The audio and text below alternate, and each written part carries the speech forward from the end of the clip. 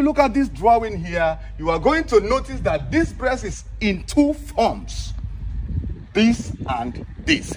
This is called the proud breast. Everybody say proud breast. Proud breast. Proud breast. Proud breast. Proud breast. Proud breast. Loyal breast. Loyal breast. Loyal breast. Loyal breast. Don't be confused.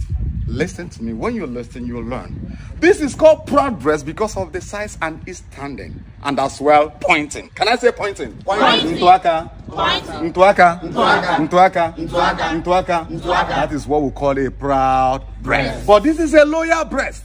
Why is it called a loyal breast? Because when you meet a traditional ruler and you want to express your loyalty, how do you do that? It is called a loyal breast. Everybody say loyal breast. Loyal breast. Loyal breast. Loyal breast. Loyal breast. Loyal breast.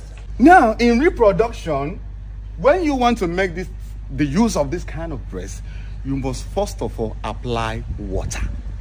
Do you hear me? Yes, you must first of all take water and apply it because it is proud. It is still strong. When you apply breast, that is when you are going to, now fire. Do you get it? Yes, everybody say now fire. Now fire. Also, Now fire. also. Now fire. But this kind of breast, it has already been watered. You don't need to sprinkle water. It is already loyal or watered. The only thing you have to do this breast is what we call a guitar formation. Take your finger, tip of finger, at the tip of this, what you have to do is everybody say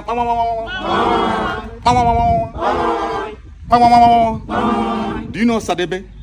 Yes. Do you know Sadebe? Yes. When he wants to start his music, what do you hear?